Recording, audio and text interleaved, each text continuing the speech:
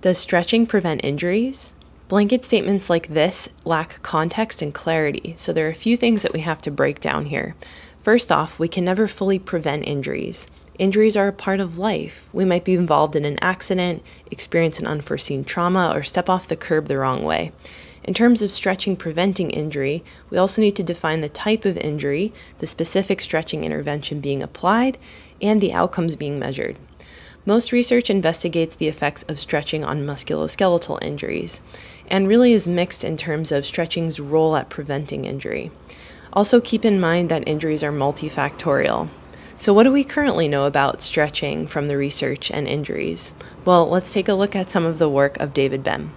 In this paper, which is a systematic review of stretching, including injury incidents, static stretching and PNF-type stretching had no overall effect on all-cause or overuse injuries such as shin splints and tendinopathies.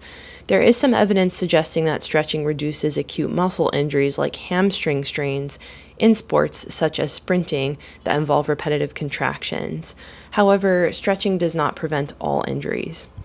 All-cause injury rates, or the total number of injuries of any kind, be it muscle, tendon, bone, ligament, etc., demonstrated no clear benefit and no consistent ability to reduce overall injury rates. Additionally, there were 4 randomized control trials examined here that showed no benefit of stretching in reducing ankle sprains. Now, in this more recent review by Bem, dynamic stretching was examined, which involves more dynamic movement through a full range of motion versus static stretching, where you just get into a position of stretch and hold it. So the overall conclusion is that the research and findings on stretching and injury prevention are inconsistent and conflicting, and more evidence is needed to support this bold claim that stretching prevents injuries and validate its benefits. So what does all of this mean? It means that there are better ways to prevent injury than stretching. The evidence does not support this blanket statement. Stretching alone is not sufficient enough. However, there are no negative effects on stretching and injury risk. So combining stretching with other warm-up strategies like sport-specific dynamic movements seems most beneficial.